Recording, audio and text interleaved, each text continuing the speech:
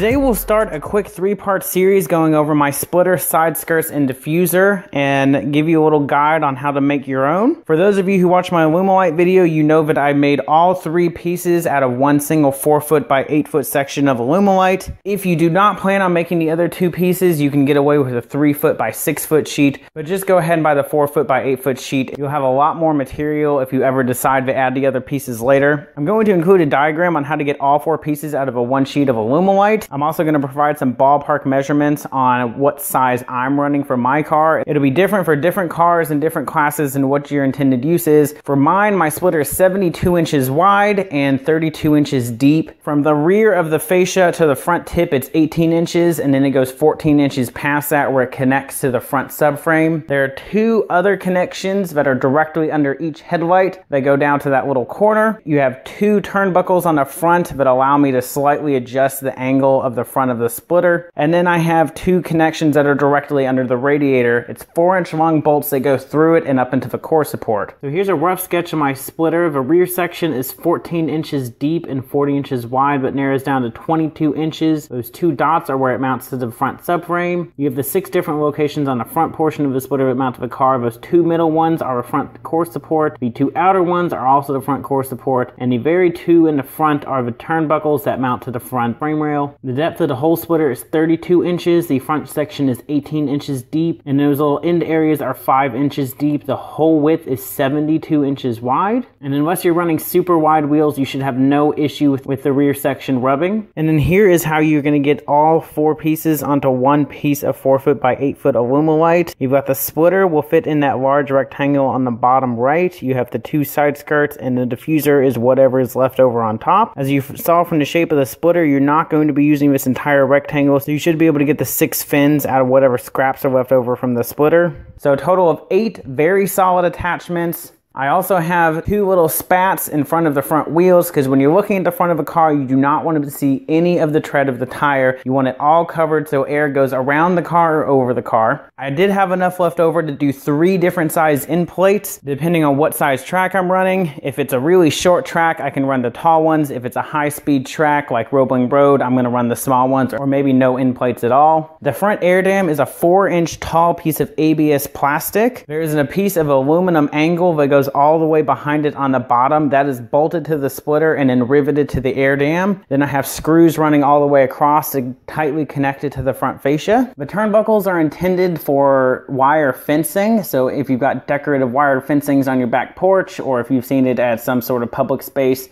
these are the turnbuckles that are going to be on the end of each of those wires to make sure everything is nice and tight. The nice thing about them is they have a quick disconnect to the bottom. I just pull a little pin out and I can disconnect the turnbuckle. The top of the wire is attached to an eye bolt on the front frame rail, and the bottom is attached to an eye bolt that is bolted to the front splitter. I haven't had any issues with this splitter, even to speeds up to 140 miles an hour. I can stand on it without issue. And this splitter, if it's generating 200 pounds of downforce, I would be thrilled. So for me to be able to stand with 180 pounds of weight on one single spot, I'm not worried about it going anywhere. The only issue is pulling out of parking lots or driveways. That's the main problem. It just sticks out so far in front of a car that sometimes there's just not enough angle for me to exit without scraping. At least 4 inches of splitter sticking out of the fascia all the way around. Some places are a little bit deeper depending on the contour of the car. For those of you who know the 350Z, you'll know the left and right hand sides are lower than the middle section. So the air dam makes it nice, one smooth surface all the way across. It's 4 inches tall,